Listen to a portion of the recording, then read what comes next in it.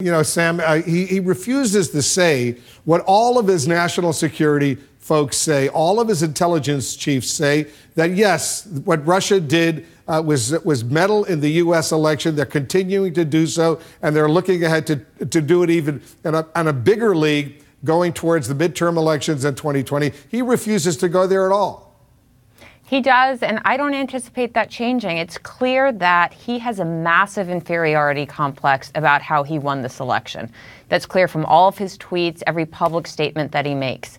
And he's not fulfilling his job as president, to state the obvious. He's so focused on his own narcissism that we're pointing fingers. We're stuck in the postgame here of what Obama did or didn't do, rather than saying, okay, they meddled. What are we going to do now? We're under live attack, Wolf, and we're doing nothing about it.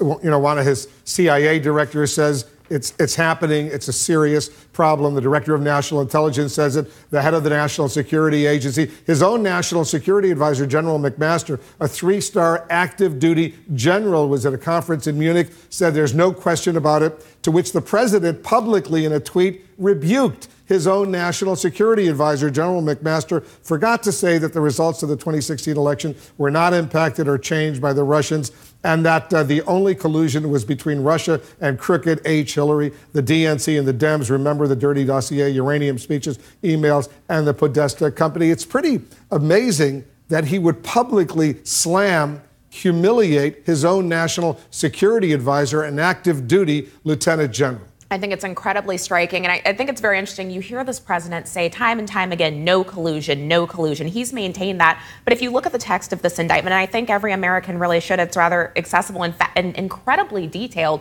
It never says that. When you heard the deputy attorney general come out and speak about this, he didn't make any claims to whether there's collusion or not. Again, you see this president doing something that career staffers have warned makes it harder to do their jobs. He is casting doubt on not just law enforcement, on the intelligence communities, on the very people that Americans rely on to keep their country safe, and saying that their findings aren't valid. And that's just really scary.